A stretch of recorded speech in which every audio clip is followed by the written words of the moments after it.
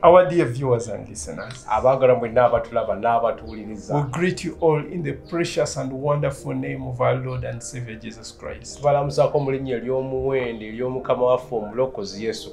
This is the day the Lord has made, and we shall rejoice and be glad in it. Welcome you to today's Bible study. And as you gather together and invite somebody to join in, let's dedicate this moment to God in prayer. Let's pray. Father, we thank you Yes, for the gift of life. We thank you for the gift of salvation.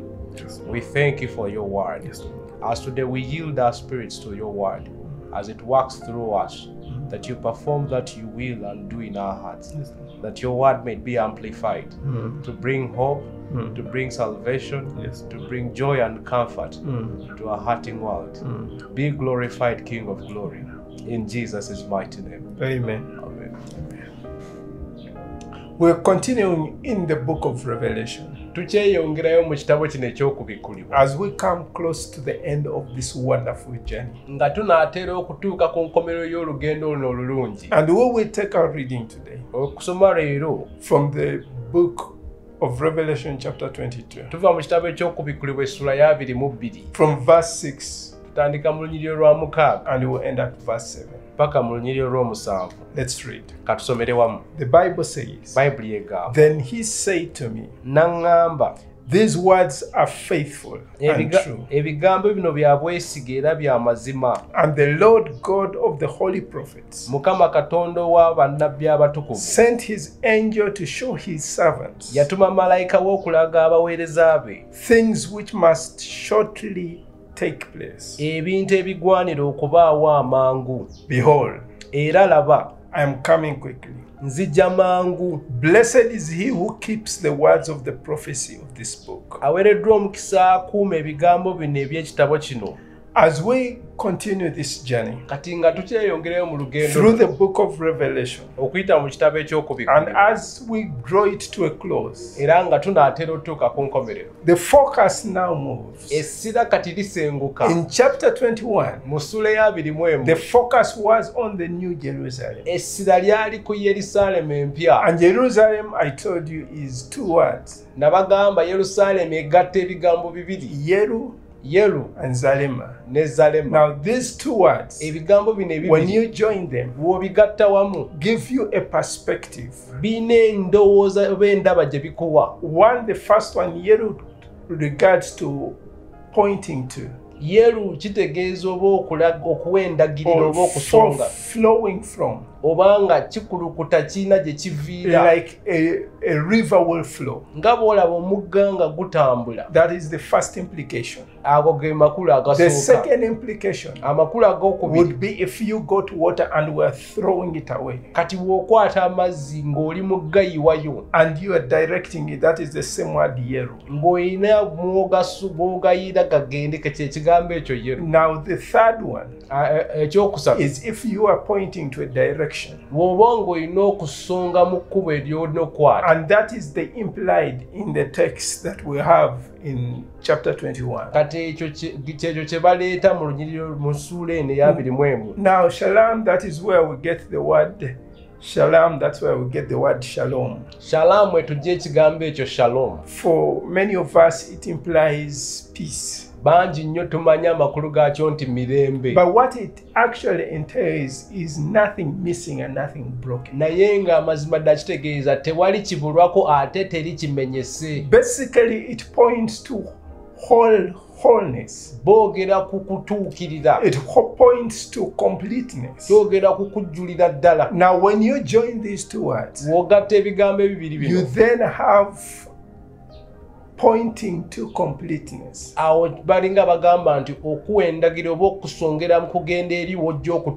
So in relative to what the text is all about,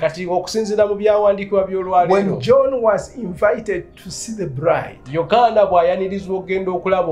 the bride of the Lamb, he was invited to see the bride in his completeness. Bamuyita gy'alaba omugole ng'ali mu kutuukirira kwe. And it is no wonder that you see such glory that is being described in an entire chapter. Tekikwewuunyisa nti ekitiibwa kyonna kitwala essula ennamba okugezaako okuggyayo ekitiibwa kino. Because it points to a bride Kubanga boogera ku mugole that has been washed nga yanaazibwa by the water of the word amazzi and now has ag'ekigambo been presented to the Lord himself, kati ng'atwaliddwa eri Mukama waffe glittering and glowing ng'amasamasa with all glory and majesty and power. buli kitiibwa n'ettutumu n'obuyinza. But now the focus moves away from the bride. Kati essira lisenguka ne liva ku mugole And the focus now moves to the question, ne litutwala mu kibuuzo, how are we to live naye kati ffe tutambula tutya in light of the truth that has now been passed on to us? mu kutegeera amazima gano ge batuwadde? Because we now have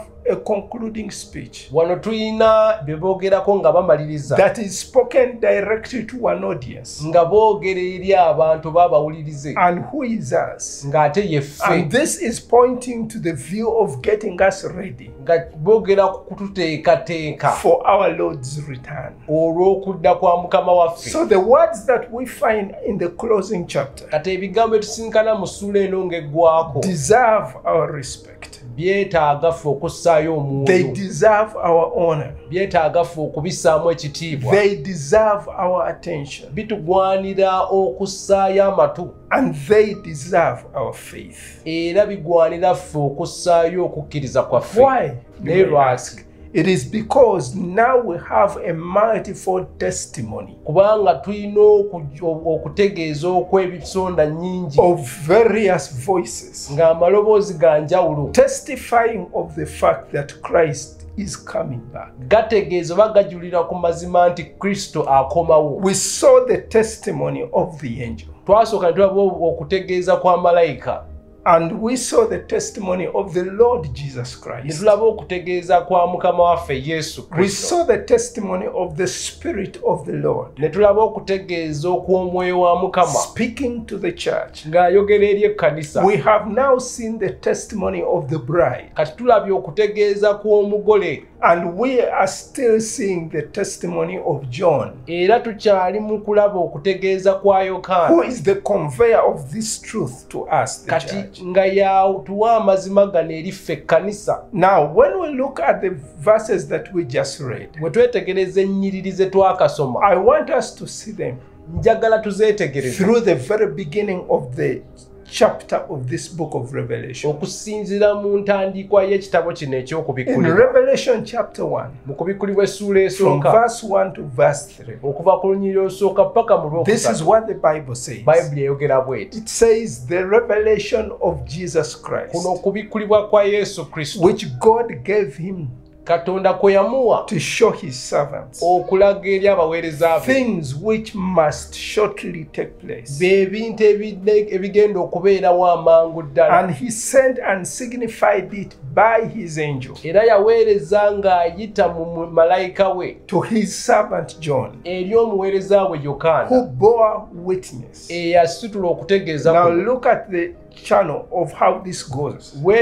Weetegereza omukutu mwe The guyitira. revelation is about Jesus Christ. Okubikkulibwa kuno kwogera ku Yesu It is Kristo. not about end time, it is about Jesus Christ, Si the kubikkulibwa person of Jesus kwa Christ. nnaku ez'oluvannyuma naye kubikkulibwa kwa omuntu Yesu Kristo. And this was given by God, Katonda yakuwa, and God is giving to his servants. ng'akuwa abaweereza be, And what he wants us to see nga kyayagala ffe tulabe is the events that are about to take place, ebintu ebinaatera okubaawo, and revealing how Jesus Christ okutubikkulira engeri Kristo will Yesu be the principle, w'agenda okufuuka ensonga will enkulu be the nnyo, revelation, nga kwe will kubikkulibwa be the subject matter, gwe mutwe mukulu, will be the prime mover nga y'oyo atambuza ebintu of the byonna, events that will unfold at the end of time. nga yali mabega w'ebintu byonna ebigenda okubeerawo mu nkomerero And the z'ennaku. Bible says he sent. Bayibuli ega n'atuma, Who sent? God sent. Katonda y'atuma, And signified it by an angel. ng'ategeeza okuyita mu malayika. The angel That takes us back to the Gospels, malayika kituzaayo eri mu njiri where there was a priest called Zechariah, we waaliwo kabona ayitibwa and Zakariya he received a message from God. n'aweebwa obubaka okuva eri Katonda. And when he doubted this message, Kati bwe yabuusabuusa obubaka buno because he was advanced in age, kubanga ye yali akaddiye mu myaka, the angel tells Zechariah, malayika n'agamba Zakariya, I am Gabriel, bampita and Gaburiyeri, I stand in the presence of God. nyimirira mu maaso ga Katonda mu kubeera In other wo. words, this is not an ordinary message. Buno obubaka si bwa This bulijjo. message comes from the very presence of God. Buno obubaka buva eri wennyini waliwo mu kubeerawo kwa Katonda. So here we see God Tulaba Katonda signifying this message by an angel. ng'ategeeza obubaka buno ayitira mu malayika, And the angel then goes to John. malayika n'alyoka agenda eri Yokaana. And what is to be borne witness about Kati ekyo tekijulirako wano are two things. ebintu bibiri. He is to bear witness Obulimwe kutegeeza of the word of God. ku kigambo kya Katonda. Number one. Number two, Ekyokubiri, he is to bear witness to the testimony of Jesus Christ. ajulira oba ategeeza ku bujulizi bwa Yesu Number Kristo. three, to all the things that he saw. Ekyokusatu, ategeeza ku bintu byonna bye yalaba. And then we have a beatitude, Era tulina a promise of blessing. ekisuubizo eky'emikisa, And it says, blessed is he nti aweereddwa omukisa oyo who, yenna. number one, reads. Ekisooka asoma. So this book is intended to be read, Kino ekitabo bagenderera nti but kyakusomebwa, not just be read. si kukoma kukisoma. He says, and those who bear the words of this prophecy. N'abo abajulira ku bigambo eby'obunnabbi buno. Bear is to carry. Kitegeeza okwesitula. So you don't just read, you are to carry the words of this Tokoma kukisoma prophecy. naye olina okusitula ebigambo by'obunnabbi buno. And not just carry them. Si kubisitula The kyokka. Bible goes on to say, and keep those things which are written in it. Bayibuli n'obikuuma nga bwe byawandiikibwa mu lubereberye. Why? Lwaki? Because the time is near. Kubanga akaseera katuuse. So the key note that we get from here, Kati ebikulu bye tuyigira wano, when you bridge it with what we see in verse 6, ng'obigeraganye tulaba mu ssula y'omu nnyiriri lw'omukaaga, we get the message that the words in here awo tutegeera nti kati ebigambo ebiwandiikiddwa muno are words of the prophecy, bigambo bya bunnabbi, but they are faithful naye nga bya bwesige and they are true. ate bya mazima. That means they will come to pass. Kitegeeza bijja kutuukirira They are accurate era bya mazima and they are dependable. ate bya osobola We okubyesigamako. can trust them Tusobola okubyesiga. because they will come to pass to the very later. Bino bijja tuukirira byonna. So what is the assurance? Kapuka kafu ki wano? Because they are words from God. Bino ebigambo biva eri Katonda. The same God who inspired the prophets of old to prophesy, Katonda oli eyayimusa bannabbi okulagula by his spirit, ng'ayita mu mwoyo we, has now sent the angel kati atumye to bamalayika show John okutegeeza the Yokaana things which must come shortly. bamulage ebintu ebinaatera okubaawo. So then there is a switch. Kati waliwo okukyusa. After the angel has spoken, Malayika bw'amala okwogera, then we hear the voice of the Lord himself, ate awo ne tuwulira eddoboozi nga Mukama mwene y'ayogera, bearing testimony to the words that have been spoken. ng'ajulira ku bigambo bino ebyogeddwa. He adds, I am coming quickly. N'azzaako erirye nti nange nzija mangu. He says, behold, Laba, I am coming quickly. nzija mangu ddala. And these are the words that we see Bino bye bigambo bye tulaba repeated 3 times babiddamu emirundi 3 in this chapter. mu ssuula eno. Verse 12, Olunyiriri lwa 12, he says, behold, I'm coming quickly, laba nzija mangu, and my reward is with me, n'empeera yange eri to nange, give to everyone according to his work. okusasula buli muntu ng'omulimu gwe bwe guli. In verse 20, Mu lunyiriri olwabiri he says, ayogera, he who testifies of these things ategeeza bino byonna, says, ayogera nti surely mazima I am coming quickly. nzija mangu. And the angel adds in verse 10, Malayika n'ayogerako mu lunyiriri lwa 10 to bring a sense of urgency to what we see. okumanya obukulu bw'ebintu bye He tulaba. tells John, don't seal the words of prophecy of agamba this book, Yokaana toteeka kabonero ku bigambo bino eby'obunnabbi because the time is near. kubanga ebiseera bituuse. So the assurance we have from Jesus obukakafu bwe tulina okuva eri Yesu and the angel ne malayika point us to this fact bitulaga amazima gano that whatever John sees byonna Yokaana by'alaba will be fulfilled. bijja kutuukirizibwa. Now, where we have a problem obuzibu bwe is tubusangira where he says soon. wagamba nti mangu. So when he says soon, wagamba nti the mangu, question that comes to the mind of many people, ekibuuzo bangi tetulina how soon? naye luliba ddi. What we fail to see ekitulema is okulaba that through the pages of scripture, okuyita mu byawandiika there is God imploring us through his word Katonda atusaba atwegayirira okuyita mu kigambo kye to the times that we are living in okutambula nga tumanye ebiseera bye and tulimu what is expected of us during this time. n'ekyatusuubira okukola mu biseera ebyo. Look at what Paul writes to the church in Corinth. laba Pawulo kyawandiikira ekkanisa y'e 1 Kolinso. Corinthians chapter 7, Bakolinso ekisooka essula ey'omusanvu verse 29 to 31. onyirwa 29 paka This is 30. what he says. Bayibuli egamba He bwe says, and I said to these brothers, mbagamba abooluganda the time is limited. akaseera katono. So, from now on, okutandikira wano those who have wives abo abalina abakazi should be as though they had none.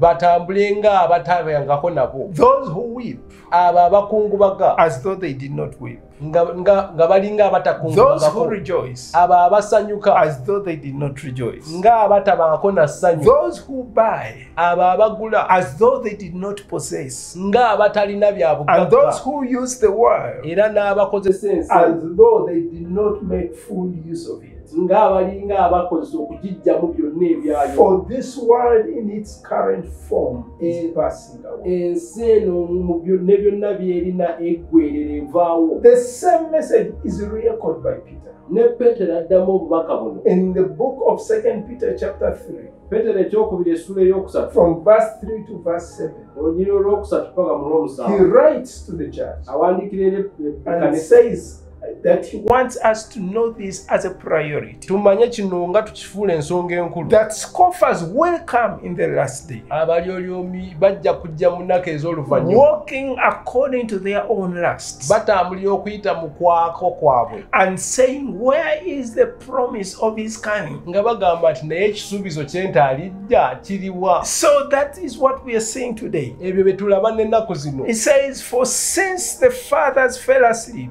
kuba okuva bajjajjaffe we beebaka all things continue as they were from the day of creation. ebintu byeyongerayo okutambula nga bwe bwali okuva ku lunaku olw'okutondebwa. For this they willfully forget kubanga bajja kwerabira that by the word of God the heavens were of old, nti okuyita mu kigambo kya Katonda eggulu eryasooka and the earth standing out of the water and in the water, n'ensi bwe yava mu mazzi by which the world that then existed perished, nti ezo ensi ezaaliwo mwe zaazikirira being flooded with water. bwe zajjula amataba. And he says, but the heavens naye eggulu and the earth which are now preserved n'ensi eyateekateekebwa by the same word mu kigambo kye kimu are reserved for fire bikuumibwa okutwalibwa mu muliro until the day of judgment paka ku lunaku and the lw'omusango perdition of the ungodly men. n'okuzikirira okw'abatatya Katonda. Therefore he urges us, Kyenva atusaba again recalling back to what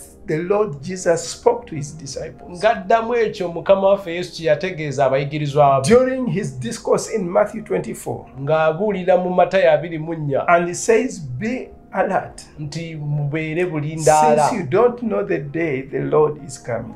kubanga temumanyi lunaku Mukama waffe lwakomawo. This is why you must be ready, y'ensonga lwaki olina okubeera nga because the Son weeteekateeka dda. of Man is coming omwana w'omuntu adda at an hour that you do not mu know, ssaawa gy'otamanyi, at an hour that you do not mu expect. ssaawa gy'otamusuubira. And he painted the parable of the 10 virgins for us. yakozesa olugero embeerera 10. And in 25:13 he adds, mu 25:13 ayongerako therefore be alert, alert. olw'ensonga mubeere nga Because you do mutegula not know the day temumanyi olunaku or the hour. oba essaawa. What is the implication? Makulu ki wano? This is what Paul tells the church in 1 Thessalonians chapter 5. Pawulo kyawandiikira ekkanisa y'e Thessalonika mu Bathesalonika ekisooka essula ey'okutaano.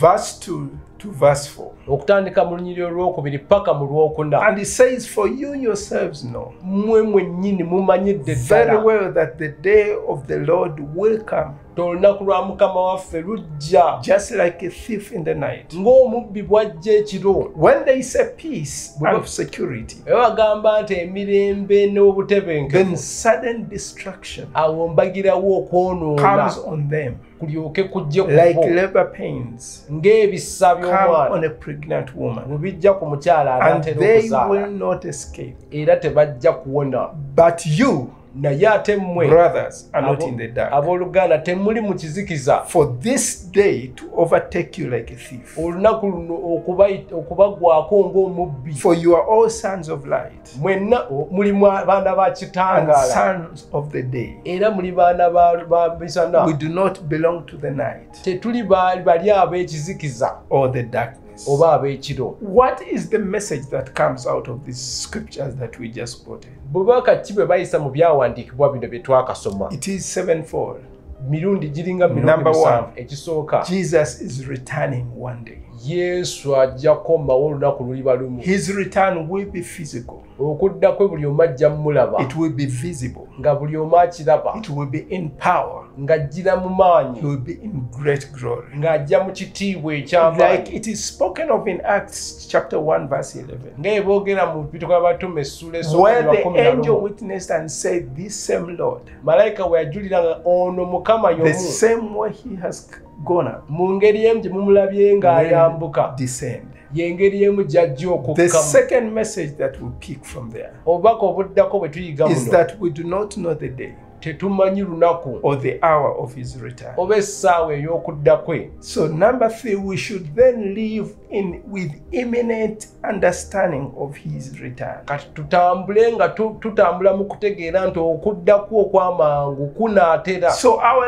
lives should be lived in view of his imminent return. Kati obulamu bwaffe tubutambuze mu kutegeera nti anaatera okudda. So number 4, Ekyokuna, when he comes, bw'anadda all people will know it. bonna banaakimanya. Number 5, Ekyokutaano, he will judge all people ajja kusalira abantu bonna emisango. personally, Buli ssekinnoomu rewarding believers ng'awa mpeera eri according abakkiriza to their faithfulness okusinziira ku bwesigwa bwabwe, and punishing unbelievers n'abonyaabonya abatakkiriza in the lake of eternal fire. ng'abasuula mu nnyanja ey'omuliro ogutaggwaawo. Number 6, he will create a new heaven Ekyomukaaga agenda kutonda eggulu eppya and a new earth, n'ensi empya setting everything right. nga byonna bitereeza bulungi. And number 7 Ekyomusanvu, will be his return, the glory of eternity with Christ, okukomawo mu kitiibwa okubeera naye emirembe, that will cause all the former things to go. kireetere byonna ebikadde The okuvaawo. earth as we know it will fade, Ensi nga bwe tugiraba ejja kuvaawo, and the new heavens era eggulu eppya and the new earth n'ensi nga mpya will come.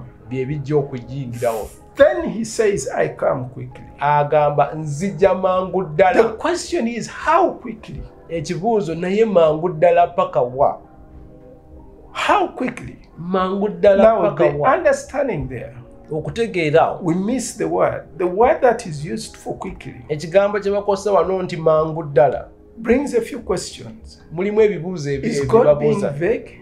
Katonda atukweka ebintu ebimu Is he being disingenuous? oba agezaako tubuzaabuza. You see, the word quickly Ekigambo kino mangu is ddala. the word tachu in Greek. Mu Luyonaani ekigambo ekyo tachu Tachu means kitegeeza shortly, nzija mangu ddala without delay, nga sijja na kulwawo, soon, mbagirawo, suddenly.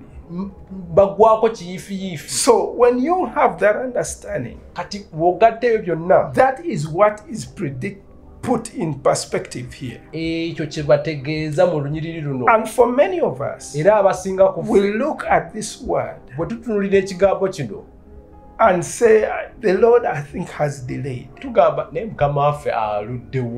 that delay is only from our perspective. You see, the Lord is not limited by time. He does not sit in time. He is before time. He holds all time in his hand. So when he says quickly, it is with the intent of purpose. So what do we understand from his mention of the word quickly? So what we see as delay should be hard for us to understand. Number one, that it is God and not human, not angelic beings, that is in command of sovereign history. History is his story. So everything that we see, it is because he has either predetermined it or he has allowed it. Basically, that's what Peter tries to tell us. In 2 Peter chapter 3, verse 8, he shows us that God reckons time differently from the way we reckon it. And then he gives us the purpose that his delay is a merciful opportunity for sinners to receive him before it is too late. So his delay is an act of grace that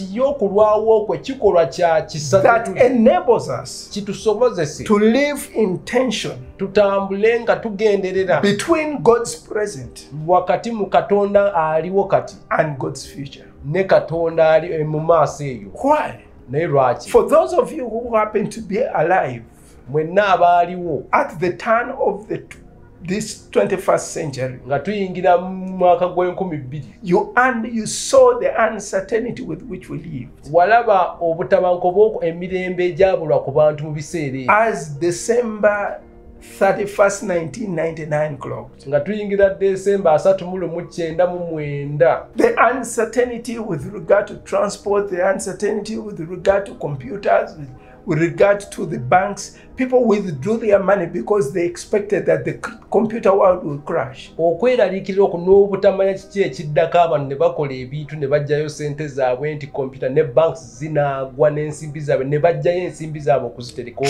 Travel was postponed because people thought planes will crash. Why? Because that is what comes with uncertainty. Remember, we are not omniscient. We are not omnipresent. We are not omnipotent. Much as we try to elevate our status, this belongs to God. So now, if we don't know the future, it then clouds and we are not in control. It clouds our decision making. Now just imagine that he knew when the world would end. But you don't know what will happen. Just imagine the uncertainty you would have. But God has not left us that way. And that's why we have this book of Revelation, to help us understand who holds the future. And he who holds the future has spoken to us to give us the certainty that everything is under control. So Jesus' declaration that he is coming soon he also just doesn't leave it like that. nakyo takireka mu He bbanga doesn't leave you in that level of uncertainty. takuleka mu ddaala He ery'okubuusabuusa leaves us with an assurance. atulekera He obukakafu leaves us with something to hold on to. alina kyatuwa twegumye ku He ekyo leaves us with a blessed promise. atuwa omukisa And in verse 7 he says, mu lunyiro lw'omusanvu agamba blessed is he yo aweereddwa omukisa who heeds.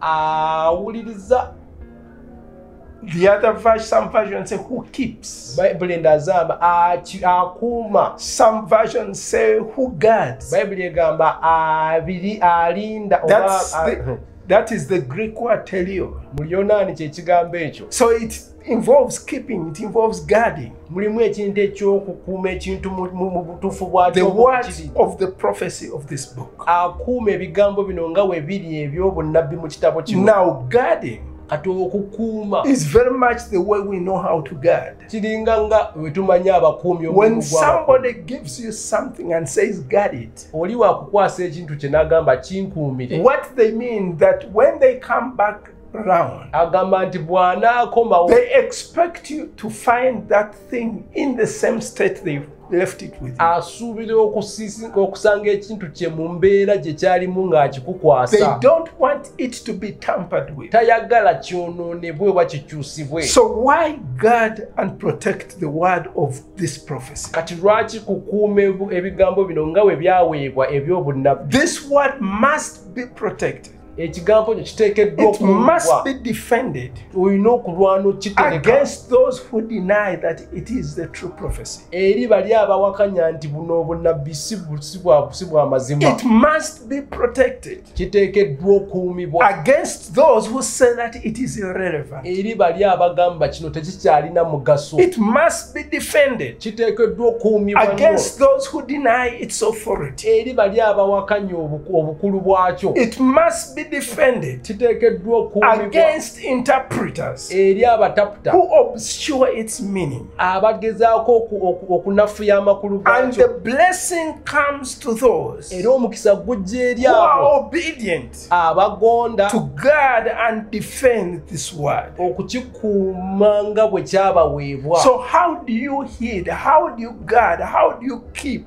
this book or the word of the book of kati Revelation? ekitabo kino okikuuma otya ebigambo bino nga bwe byakuweebwa So after reading the words ng'omaze okusoma ebigambo of bino this prophecy, eby'obunnabbi those who have put their faith in Jesus Christ. eri abo bonna abatadde okukkiriza kwabwe mu Yesu Kristo So this message kati obubaka is buno not going to those who have not placed their faith in Jesus Christ. si bwaba y'abatateekanga kukkiriza kwabwe The mu Yesu Kristo responsibility is placed on every man and every woman obuvunaanyizibwa buweebwa omukazi oba omusajja yenna oyo that has placed their faith in Jesus Christ. ng'atadde okukkiriza kwe mu Yesu Kristo That draws us to do several things. ekyo kituwaliriza okubaako bye tukola Number one, ekisooka to love Him more. tweyongerenga okumwagala As we see what He has done, nga twetegereza ebyo bye yatukolera that love compels us. okwagala okwo kwe kutuwaliriza That love stirs us up. okwagala okwina kye kutusiibula That love draws us to the cross.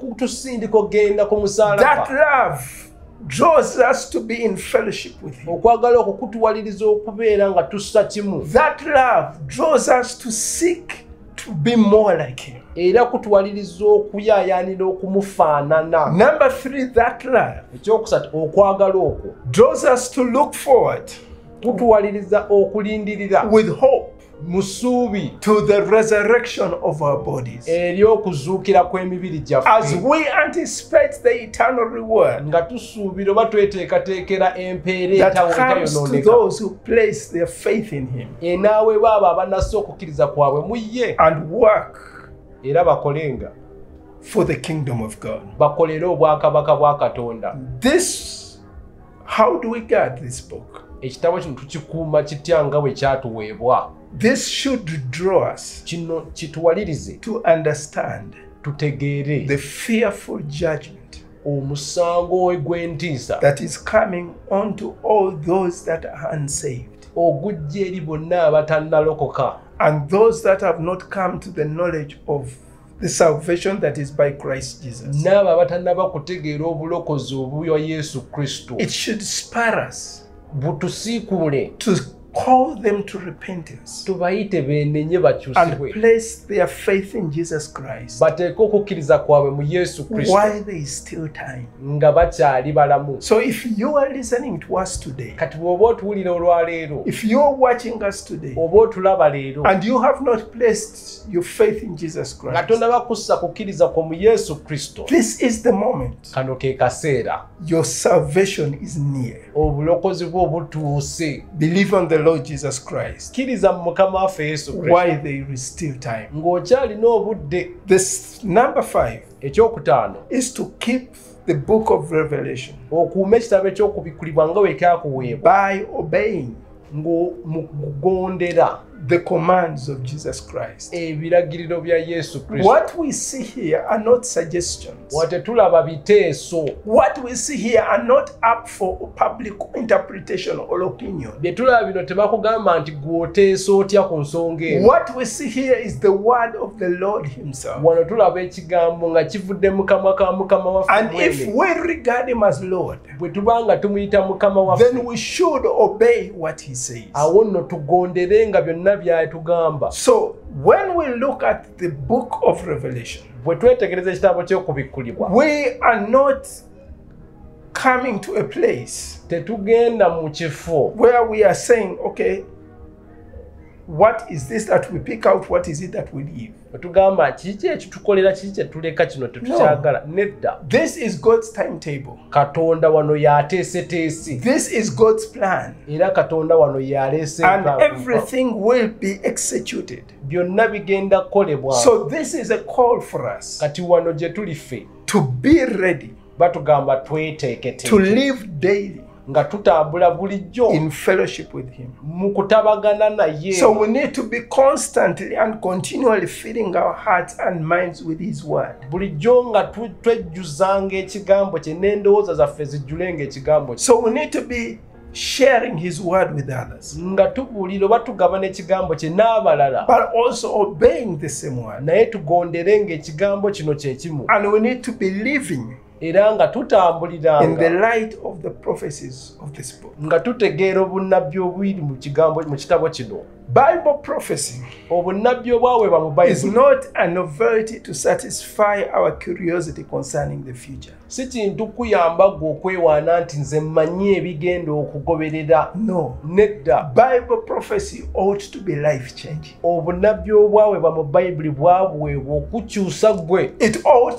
to draw a response from every one of us. bukusobozesa obeeko engeri gy'okyukamu. Our knowledge Okumanya okwo that the Lord is coming shortly nti Mukama waffe anadda mangu, ought to drive us to the Lord. awo okutusindika okugenda eri Mukama, It ought to drive us to fellowship with the Holy Spirit. tusindika okugenda omu kussa ekimu okutabagana n'Omwoyo It Omutukuvu, ought to draw us to get the resources kutuwaliriza okunoonya ebyetaagibwa from the Lord himself. okuva eri Mukama waffe. And we saw that picture in chapter 21 Ekyo twakiraba mu ssuula eya 21 when we saw the river nga tulaba omugga that comes from the throne of God guva mu nnamulondo ya and Katonda of the Lamb n'ey'omwana and gw'endiga now fills the city. ne gujjuza ekibuga, And this river, era omugga gwe gumu we explained, is the symbol of the Holy Spirit. twagunnyonnyola nti gukiikirira Mwoyo Mutukuvu, And it is this Holy Spirit era omwoyo that we y'omwoyo need to lean on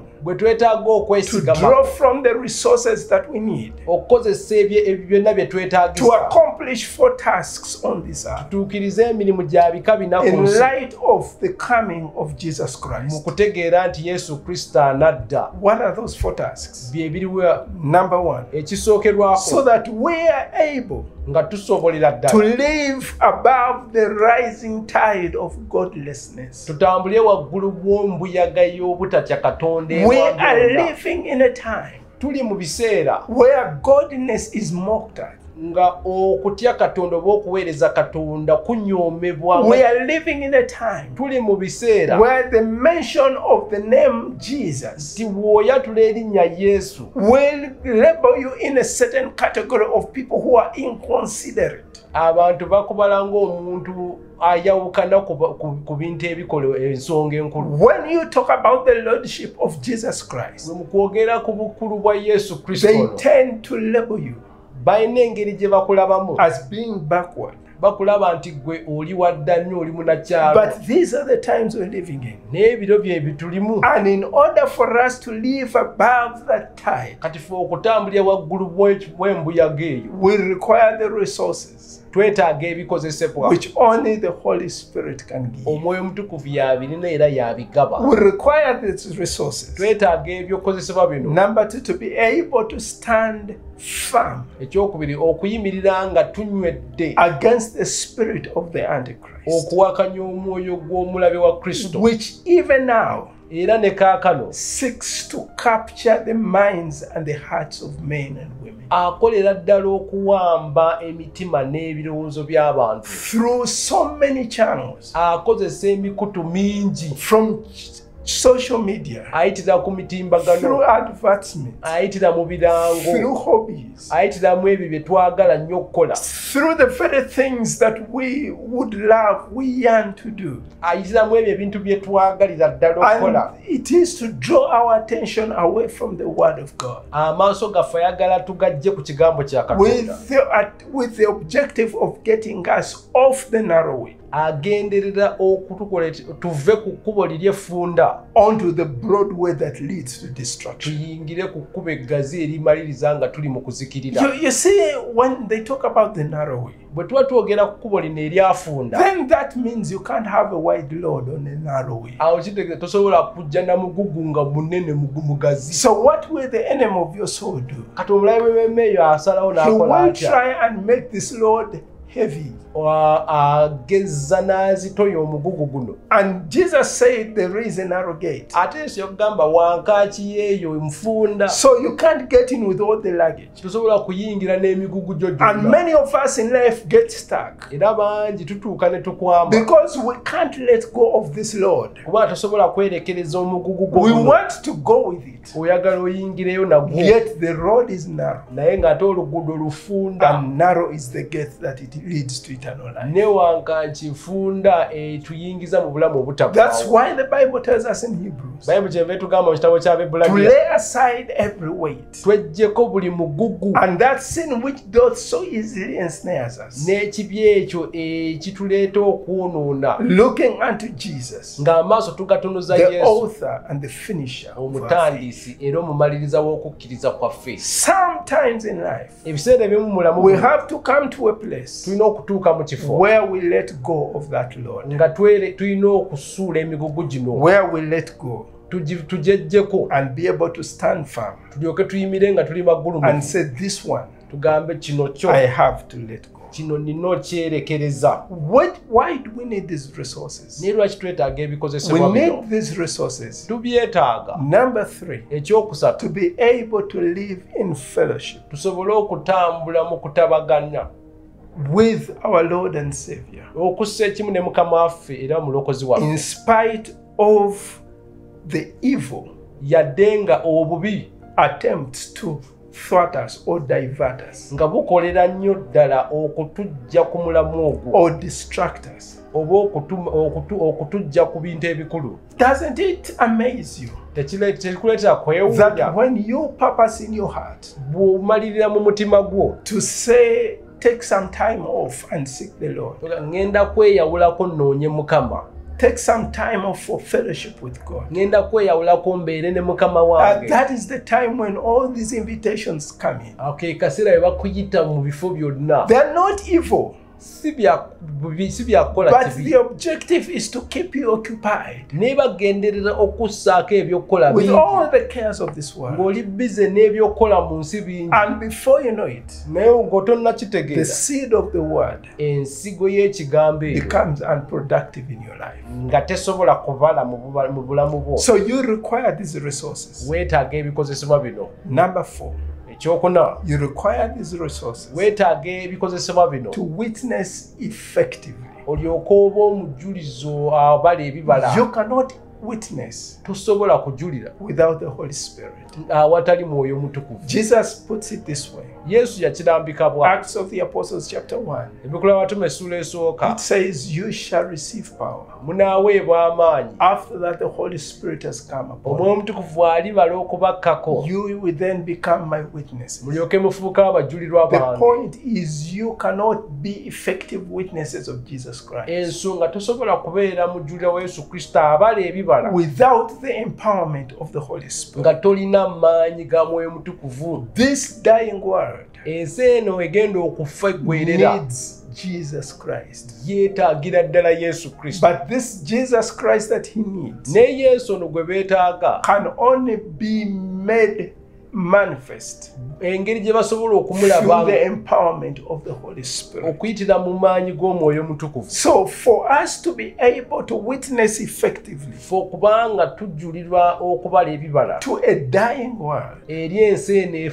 eggwerera, we need the resources that the Holy Spirit provides. twetaaga ebikozesebwa ng'omwoyo mutukuvu yekka y'abirina. The reason why the church is powerless now ensonga lwaki ekkanisa terina maanyi kati is because we have relied on the mechanisms of the world twesigamye ku nkola z'abannansi to be able to evangelize, to be able to reach out to the world. mwe tukozesa okubuulira enjiri eri ensi yaffe, And the results have been appalling era ebibala bibadde byakwennyamiza because we are not effective. kubanga tugaanye okubala ebibala. We can come up with a marketing strategy. oyiiya ekintu ekigenda okubasikiriza, We can come up with all these schemes. oyiiya buli kintu kyonna, But the question is, what is the Holy Spirit saying? naye mbuuza gwe omwoyo omutukuvu akugamba kukola ki? If we are not relying on the Holy Spirit witness of Christ, bwe tuba tetwesigama ku mwoyo omutukuvu okujulira ku Kristo ono, however nice and romantic, however strategic our intents, our plans will be, si nsonga nteekateekayo ya kikungu nnyo paka wa, they will come to nothing. tebijja kuvaamu They will bibala, not be effective. tebijja kukolera ddala. So we need to rely on the Holy Spirit twetaaga okwesigama ku mwoyo omutukuvu to effectively witness tubalire ddala ebibala okujulirwa, to a world that is dying without Jesus Christ. okujulira eri ensi eri mu kwonoona I eggwerera have awatali heard Yesu of Kristo. so many preachers say the world needs you. mpulira ababuulizi b'enjiri bangi bagamba ensi ekwetaaga. No, nedda, it's not you the world needs. ensi tenoonya, teyeetaaga ggwe, It is Christ that the world needs. ensi yeetaaga Kristo. So what you need to reveal omulimu gwo gwe kubikkula by your life, ng'oyita mu nneeyisa by yo, your speech, okuyisa mu by mpisa the zo words you say, by n'emboozi the zo life you live, n'obulamu bwo, is Christ in you. okutegeeza nti mazima Kristo ali mu ggwe, It is Christ that they need. era beetaaga Kristo, It is Christ that will save them. era Kristo y'asobola It is okubalokola, Christ that will draw them to the cross. era Kristo y'abaleeta ku musaalaba. Now this cannot happen kino tekisobola kubaawo without the agency of the Holy Spirit. awatali buyambi bwa mwoyo omutukuvu. So the more we ignore him, bwe tweyongera obutamuwa the kiseera, less effective we are. era tetujja kubalira ddala bibala. And once we are not effective, bwe tuba nga tetukyasobola kukola then bintu, instead of standing out, kati mu kifo ky'okuyimirira waggulu wa we end byonna, up conforming. era tufaanana nga bwe So tuli. our readiness, okweteekateeka our kwaffe, preparation okwetereeza kwaffe for the end time, eri ebiseera for the eby'oluvannyuma, coming of Christ, okudda kwa Yesu the Kristo, one who said, "Behold, I'm coming quickly," ye yatugamba nti laba nkomawo mangu.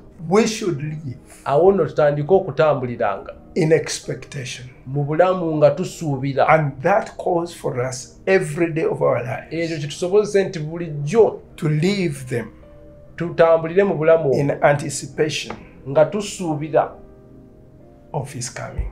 okulindirira okukomawo The kwe, best preparer for us, era ensonga esingayo mu our kweteekateeka, greatest friend, era mukwano gwaffe is the asingayo Holy Spirit. bamuyita mwoyo mutukuvu. And what will happen if we rely on him? ki ekinaabaawo we tumwesigamako. Several changes will happen. Enkyukakyuka nnyingi ze zigenda okubaawo. How we view our world engeri gye tulabamu ensi yaffe will change. naye ekyuka. Our perspective of our lives endowooza yaffe ku bulamu buno will change. naye ekyuka. Our lifestyle n'empisa zaffe will change. nazo zinaakyuka. Our purposes ebigendererwa byaffe will change. nabyo binaakyuka. Our goals in life ebiruubiriro byaffe will change. nabyo bijja Our kukyuka. priorities era bye tulita ebikulu will change. nabyo bikyuka. Why? naye lwaki? Because we are walking kubanga kati tutambulira with the understanding mu kumanya that any day ti olunaku lwonna Jesus Yesu is coming back. akomawo. The question is, embuuza, are you ready? weeteeseteese. If you are not, bw'oba tonnaba kweteekateeka you have this moment. olina akaseera kano. Why don't you go before God? lwaki togenda mu maaso ga Katonda? The Bible says all have sinned bonna baayonoona and fallen short of the glory of God. ne batatuuka ku kitiibwa kya Katonda. There is none righteous, teriyo mutuukirivu, not one. taliyo wadde omu. All of us have sinned. ffenna twayonoona. But the Bible says ate Bayibuli egamba the wages of sin empeera y'ekibi is death. kwe kufa. But the Naye, gift of God ekirabo Katonda is ky'atuwa eternal life bwe bulamu obutaggwaawo through Jesus Christ our Lord. okuyita mu Yesu Kristo Mukama So waffe. today, leero you can receive that gift of God. osobola okutwala ekirabo kino Katonda ky'akuwa. God has given the gift. Katonda yatuwadde ekirabo. It is up to us to receive it. kiri gye tulife So okukitwala. today you can receive Jesus leero osobola okutwala Yesu in your life. mu bulamu bwo. Believe in your heart. okkiriza n'omutima gwo. And the Bible says Bayibuli eyongerako you confess with your mouth n'olyoka oyatula n'akamwako and are saved. awo n'olyoka olokoka. Today olwaleero is your day of salvation. lwe lunaku lwo Why olw'obulokozi. don't you make this prayer lwaki toddamu essaala eno and allow Jesus okkirize Yesu to make the difference? akweka enjawulo Not for kyakola. now just, si kukoma leero but for all eternity. naye emirembe gyonna. Say, God of glory, Katonda w'ekitiibwa, I thank you nkwebaza because you kubanga ggwe looked out to me, a sinner, wannoonya nze mwonoonyi and sent Jesus as the Savior of the world. kyenva watuma Yesu Kristo ng'omulokozi w'ensi. I believe nzikiriza that He died for my sins. yafa ku lw'ebibi byange. And today, Lord Jesus, leero Mukama wange Yesu, I receive ntwala you as the gift from God, gwe ng'ekirabo Katonda kye as the yatuwa, Lamb of God who takes away the sins of the omwana world. gw'endiga ajjawo ekibi ky'ensi. Lord Jesus, Mukama Yesu, I believe you died nzikiriza nti wafa and rose again from the dead. n'ozuukira okuva mu bafu. Today, olwaleero I come to you nzijja mu maaso and go, I confess you as Lord and Savior nkwatula nga Mukama wange era omulokozi wange of my life. ow'obulamu bwange. Write my name owandiike erinnya in the lyange book of life. mu kitabo ky'abalamu. Lord, I thank you. Mukama era nkwebaza, Fill me with your Holy Spirit, onzijuze n'omwoyo omutukuvu. that from this day forward, okutandika leero my life will take a turn obulamu bwange bukyuke and will live era butambulirenga in light mu kutegeera of your coming nti onadda again. neera. Thank you, Lord, Mukama for nkwebaza saving me. olw'okundokola. Amen. Amiina.